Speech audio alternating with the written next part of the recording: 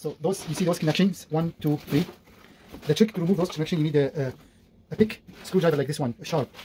And here you need to do like, there's a hole, tiny hole over there. It's kind of a small, tiny lock. Push like that, and then pull.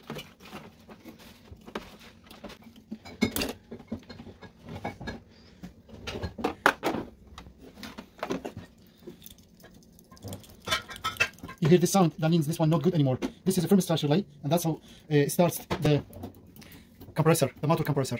So once you hear the sound, that means this one needs to be replaced. And I'm going to open it to take a look inside and see what can be broken inside.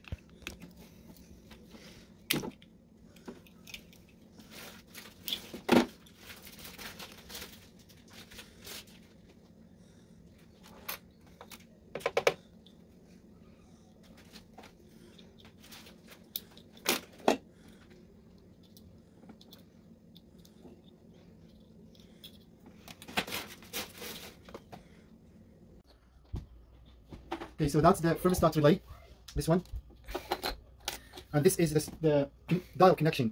And I got this multimeter on continuous, and see the connection when I touch both those.